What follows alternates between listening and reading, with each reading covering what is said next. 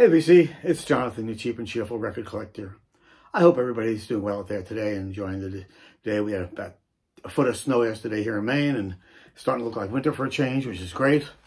This video is going to be a Jazz Vinyl Tag 2024. This was started by The Waxed, who I didn't know at all until about 2 or 3 days ago when I saw their Jazz Vinyl Tag, watched the video, and then checked in, saw some of their previous videos. So I really enjoy this stuff. If you get a moment, please check his channel out, The Waxed, W-A-X-E-D. He has 10 questions for the Jazz Vinyl Tag this year, so let's get on it. First question is, show a jazz album you had VCLT to this year. This wasn't this year, this was last year. I have a good buddy who listens to strictly almost completely classical music. A couple of years ago, he wanted to get into jazz, so he asked me for some suggestions, and I wanted to break him in easy, so I said, you know, how about Miles Davis Kind of Blue, Oscar Peterson, Dave Brubeck, you know, basic stuff that we really wouldn't get him crazy, he could sort of dip his toe in. So he went and bought this next record on his own, and after 1 or 2 listens decided it was a little too out there for him. So lucky for me, he passed it on to me. And it is Miles Davis Live in Tokyo. This was originally recorded in 1964. It was released in 69. And this is the Record Store Day 2019 release. This is a great record. I really enjoy it. It has with him Sam Rivers, Herbie Hancock, Tony Williams, and Ron Carter along with Miles Davis. Fantastic record. I sort of wish he liked it, but I'm glad he didn't because I ended up with it. And a nice little Obi strip that came with it. So yeah, that was a VCLT. Next question is, show a jazz album you have in mono and stereo. Turns out this is also VCLT from a couple of years ago from my buddy Brian at Shamrockin' Records. And this is Thelonious Monk, my favorite jazz musician of all time. This is his album Monk's Dream.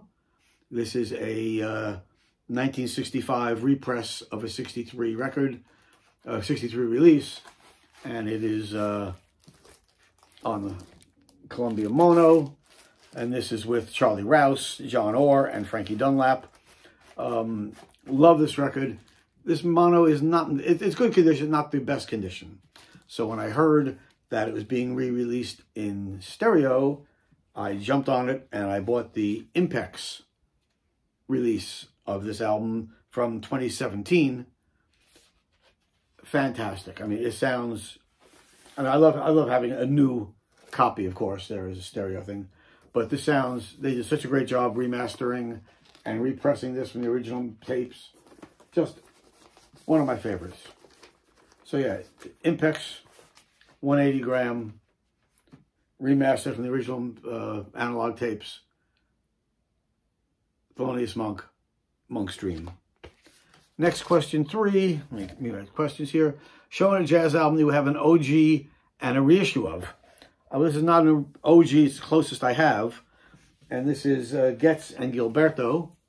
This is a not original from 1964. So it's an early stereo pressing. Everybody knows this record, Getz and Gilberto with Jobim. So this is a stereo pressing on Verve. You all see the black Verve label, nothing to show there. And then I also picked up a 1982 OJC Japanese pressing, which is like minty clean and fantastic. What a great album. You know, the original Girl from Ipanema, blah, blah, blah. You all know that. But here's the Japanese Verve label.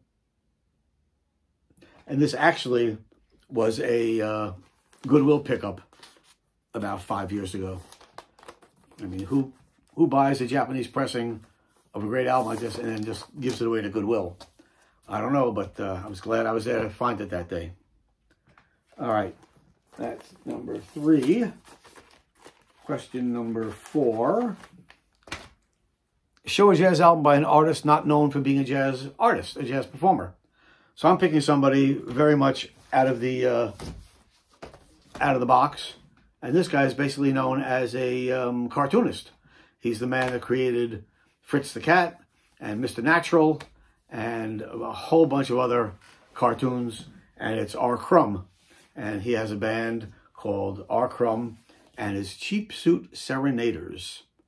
This is the first one he put out. This is from 1974 on Blue Goose Records. You probably know R. Crumb. He did the cover for Big Brother and the Holding Company album, among other things.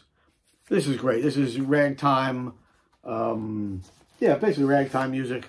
But for hot tunes, ballads, blues, waltzes, old standards, the Cheap Suit Serenaders give them what they want at a recent New Year's party. There they are. It's the Cheap Suit Serenaders. That's their first one. This is the second one they put out. Cheap Suit Serenaders number 2. This I picked up when I was out in Washington, Seattle area a couple of years ago. Went out and hung out with Mazzy for a day, and that was sort of fun. And I went to a record store there and saw this and got excited, grabbed it. And then they also have Cheap Suit Serenaders number 3. So I definitely urge anybody who is into that kind of music. Great stuff. This one has Bob Brosman in it, great musician, all the great musicians, but a lot of fun. R. Crumb and his Cheap Suit Serenaders. Number 5, Showa Jazz album that was initially shelved and issued on vinyl many years after its recording. All right, well, one of my favorite is Grant Green, and this is his album, Slick. It's a 2-record set. This was a Record Store Day release too. Originally recorded in 1975, but not released until 2018. What I love about this record, record 1 is pretty standard Grant Green, what you expect from great jazz guitar playing. And their second record is completely funky. It's an amazing funk album. He really got into it. There's Grant. It came with a great booklet with stories and pictures about Grant, about the recording. So yeah, Grant Green, Slick, originally recorded in 1975 and not released till 2018. If you like some funky jazz, and I mean funky jazz, you can't miss with this great album. All right, next one, number 6, Showa Jazz album that was issued as a private pressing. Well, I'm not really sure if this is a private pressing, but I can't find any information on it. I found a little bit on Discogs, but a different colored pressing. And this is an album called Hot Jazz 1927-1929. Nothing on the back, very clean. And it just says 16 rare performances by the orchestras of Carl Fenton, Benny Muroff, George Belshaw, Herb Wittolf, Herman Waldman, and others. Limited edition for collectors. So, like I said, I can't say that it's on the Old Masters label. So I'm not sure if it's a private pressing or what, but definitely it's not something you see around a lot. The one on Discogs shows it with green lettering. So I have no idea why this one has the maroon lettering. And it's just pasted on, just a little sleeve pasted onto a white label. So, onto a white cover, I mean. So there you go, Hot Jazz, 2729. Showa Jazz album that is an excellent introduction to free jazz, avant-garde, or spiritual jazz. I'm not into those genres really much. I have some free jazz, but I'm really not a big fan. But I figured if you're starting to and you want to just dip your toe in, a good way to start would be Miles Davis, In a Silent Way. Beautiful album, and definitely has elements of free jazz throughout it. This besides Miles Davis, you have Herbie Hancock and Chick Corea on pianos, Wayne Shorter, Dave Holland, Joe Zwinelli, John McLaughlin on guitar, Tony Williams on drums. Everybody knows this record. This is a UK pressing, which I picked up a while ago, in excellent condition. Love this record. In the Silent Way. Show a jazz album that is an example of cheap heat. I assume he means something you can buy cheaply, and it's still a great album. And I see this all the time, and it's a great album. And it's a Louis Armstrong, Ambassador Satch. You know, I remember watching the documentary on PBS, Burns documentary on jazz, and he said every record store should have a sign with an arrow pointing down and saying, with the jazz section saying, start here, and it should always point to Louis Armstrong. So I got to agree with that. So this is a record you can find really cheap all over the place, and a great, recorded during his European concert tour of 1955. So yeah, cheap, great jazz album. Show a jazz album you're looking forward to being reissued in 2024. Well, I'm not looking forward because I don't think they're going to be, but there's a jazz artist that I love, and it's fairly rare. I wouldn't say he's completely unknown, but it's sort of rare. And I would love to see them do some represses of him, and I hope that he finally gets his due. And that is a great guitar player from Maine, actually, originally, but then moved to Canada. And that's the great guitarist Lenny Breau. This is his album from 1969, and this is Lenny Breau live. If you don't know Lenny, he played 6-string guitar, he had an 8-string guitar, 7-string, all sorts of instruments he played. Just amazing musician. I guess the story I heard about him is that he was playing when he was like 15 years old, playing in his parents' country western band, and he was so into the jazz and into improvisation, he improvised a couple of lines in the middle of the show. And afterwards, he went backstage, and his father went up to him and slapped him in the face and said, "Don't ever play that jazz shit on my show again."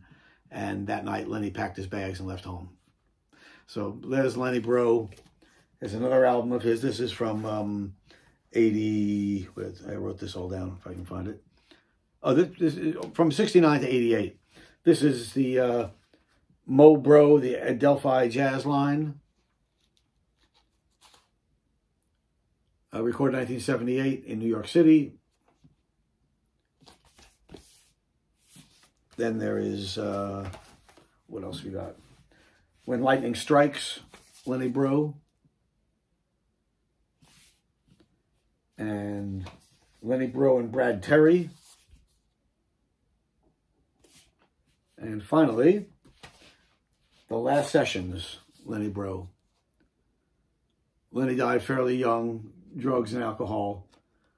Really a shame, but a great musician. Yeah, he did on the Delphi line label. That's the label he was on for a while.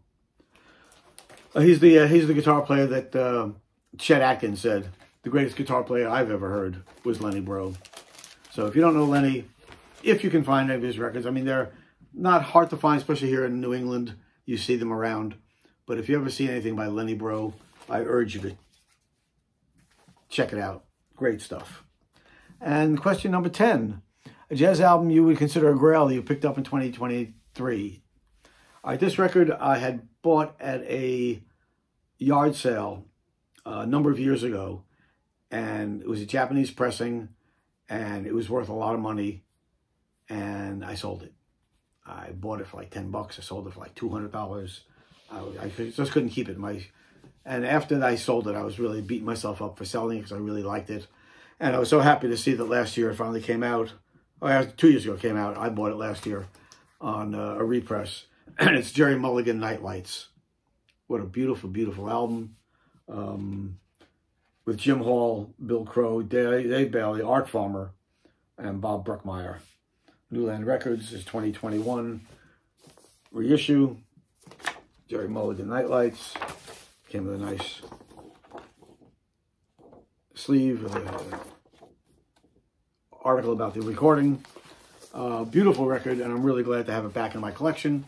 Actually, I just looked up now, and I guess since they re-released it, the original Japanese pressings I sold, not worth nearly that much at all. Okay, that's it. Thanks so much, and until next time, peace.